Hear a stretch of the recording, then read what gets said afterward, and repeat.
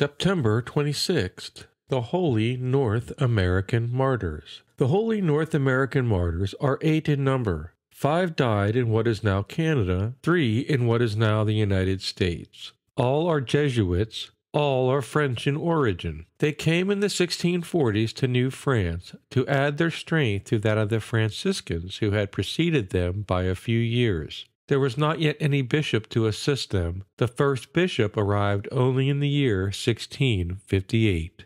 Words strive in vain to convey to a comfortable world the virtue of the first missionaries, and to describe the difficulties confronted by these heroes desiring to implant Christianity among the savage nations of the North. Building materials, chapel accessories, everything in effect had to be imported from France. The Indian languages were varied and difficult. Customs were at best non-Christian. Insects infested the woods where they dwelt. The tribes were migrant and had to be followed from place to place. There were less belligerent ones who responded rapidly to the pacifying and sanctifying influences of the faith, but the Iroquois of the Northeast were dreaded, and it was to them that the 8 martyrs all fell victims over a period of 7 years. The Martyrs of Canada. Father Daniel was the first to die in Canada after 10 years among the Hurons. The chapel of the village where his mission stood was filled with his Christian faithful,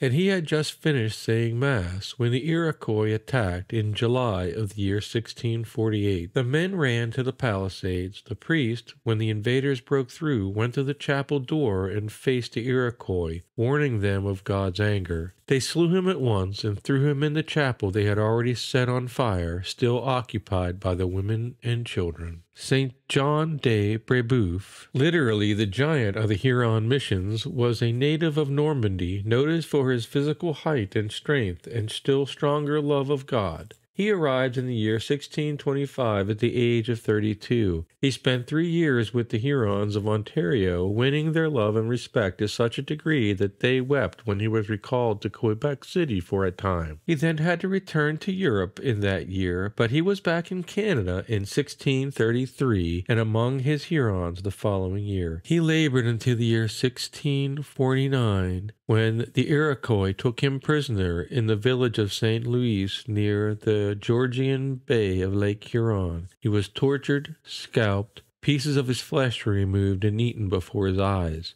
Boiling water was poured over him. Hatchets heated red hot were placed on his chest, back, and shoulders. He did not utter a single cry. His death occurred in March of 1649. His young companion in the mission, Father Gabriel Lallemant, 39 years old in that year and of delicate constitution, was martyred the next day. Facing the same fate as Father Brebeuf, he knelt down and embraced the stake to which he was to be tied, to make his final offering to God. He himself survived longer still, 17 hours. The Iroquois set fire to the bark they had attached to him. He was baptized in mockery of the faith in boiling water, not once but many times. The savages cut the flesh of his thighs to the bone, and red-hot axes were held in the wounds. Finally, tiring of their task, they finished him with a blow from an axe. 9 months after the martyrdom of these two, St. Charles Garnier, also missioned with the Hurons, fell victim in his turn. He was a valiant priest who said, "The source of all gentleness, the sustenance of our hearts, is Jesus in the Blessed Sacrament." He was of a wealthy family, and as a student in the Jesuit College of Clermont would deposit his weekly allowance in the church's collection box for the poor. In the mission, he slept without a mattress, and when traveling with the Indians would carry the sick on his shoulders for an hour or two to relieve them. He died the day before the feast of the Immaculate Conception on December 7th, 1649. The Iroquois fired 2 bullets directly into his chest and abdomen. Seeing a dying man near him, twice he tried to stand and go to him, and twice he fell heavily. Another Iroquois then ended his life with an axe. St. Noel Chabanel had been a professor in France. He suffered the temptation to return to Europe when he saw clearly the state of the souls of the natives. He overcame it and made a vow to always stay with the Huron nation. He died while being pursued by the Iroquois in the company of a few of his Huron neophytes. He had stopped exhausted in the woods. He told the others to flee. It was later that an apostate Huron avowed he had killed him in hatred of the Christian religion and cast his body into a river.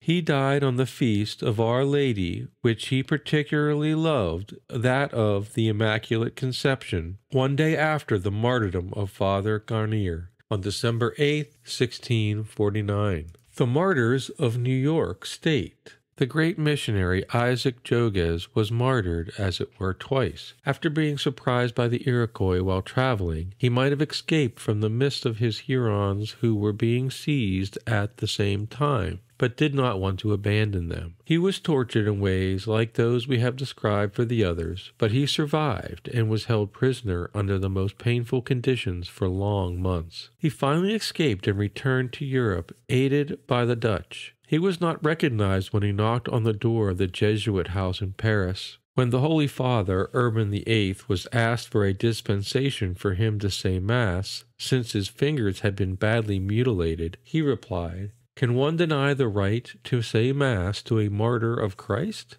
The saint returned to Quebec and, offering himself to an Iroquois mission, said to a companion that he would not return. He was killed in the year 1646 by a sudden blow of an axe from behind by a savage of the mission where he stayed. During the original captivity of Father Jogues, his assistant, Brother René Goupil, was with him, a prisoner like himself. He was the first of the Jesuit martyrs to die. He was a brother who desired to come to the American missions to assist the priests, having been found to have too unstable a health to be ordained himself. He was said never to have lost the smile which characterized his gentle disposition. He died in the year 1642, when least expecting it, from the blow of an axe while he was helping a little child to make the sign of the cross. Father Jogues succeeded in burying his young assistant, at once calling him a martyr, because, slain in hatred of God and the Church, and of their sign which is the cross, and while exercising ardent charity toward his neighbor. And lastly, Saint Jean de la